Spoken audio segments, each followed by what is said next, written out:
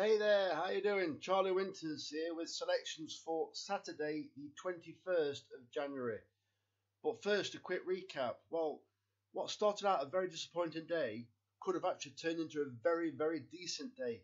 However, I thought actually very unlucky in the better Newcastle. Sorry, you're gonna have to bear with me. My head is absolutely pounding. I've had a problem with my sinuses all week, and I'm sat in a dark room doing a video, so you have to bear with me. But yesterday at Newcastle, we had a 40-1 that, when I say came to win the race, yes, it was closing, but it only lost out by a neck. If that had won, would have been very nice. It then went on to Heretic, which it actually won at 9-1 in the end, so that we could have, and I say could have, had a very nice bet heading on, a 40-1 winner, a 9-1 winner, going on to Oriental Lily. Well, I'm not kidding. I made a video last night saying the selection was going to be delayed, but what a fantastic day, end to the day with Oriental Lily just snatching fourth. And then I kept refreshing. I'm thinking, hold on a minute, my money's not got in yet. I've only had £8 go back in from that bet.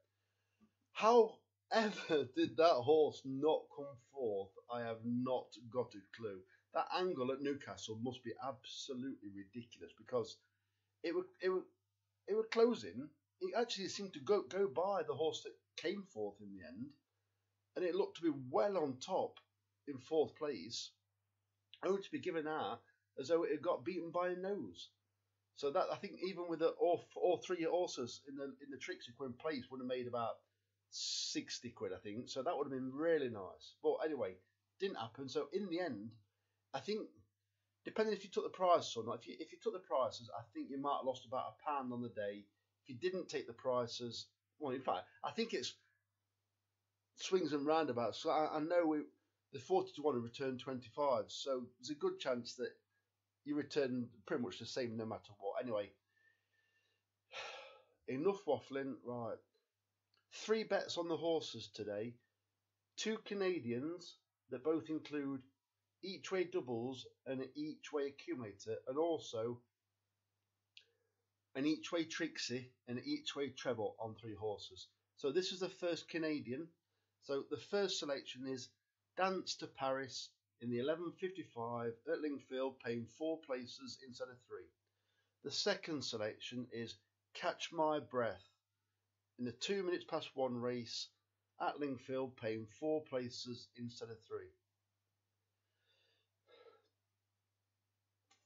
The third selection is The Other Side in the 1.25 at Southwell, paying 4 places instead of 3. The fourth selection is Pistoletto in the 1.37 at Lingfield, paying 5 places instead of 3. And the final selection in that bet is Secret Strength in the 12 minutes past 2 race at Lingfield, paying 5 places instead of 3. So that's a 10 pence each way Canadian, 20 pence each way doubles, and a 40 pence each way accumulator. It comes to £10.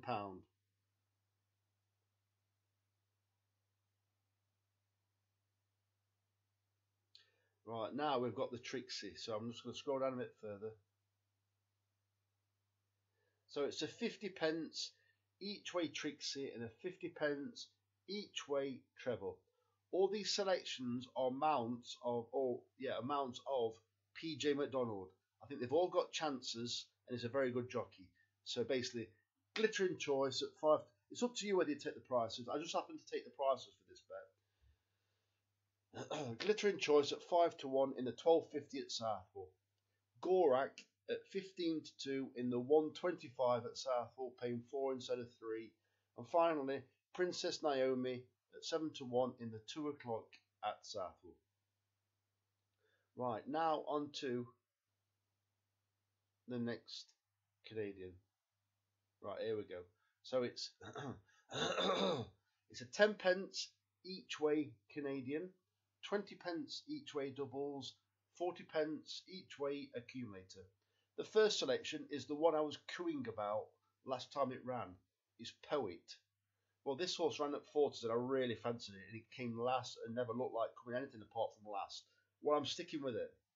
So it's Poet in the 5 o'clock at Wolverhampton, paying 4 places instead of 3. Sky Blue Expert in the 6 o'clock at Wolverhampton, paying 4 instead of 3. Stargic in the 6:30 at Wolverhampton, paying 4 instead of 3. That's currently 6 to 1. If you want to take the price, it doesn't really go what? It can go much bigger, 100s or 150s, but I can't see there being a 151 chance in this kind of race. So it's currently 6 to 1.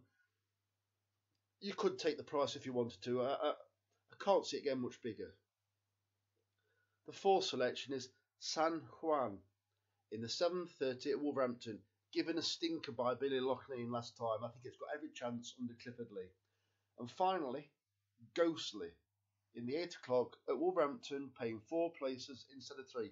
This horse was trained by Stella Barkley and ridden by Cam Hardy. They also team up with Stargic, so that could be very interesting.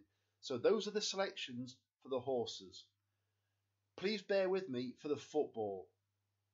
I'm going to get my head down. I'm going in the bath. I'm going to have a good study on the football, and I will put the football bets in the comments and the description of this video.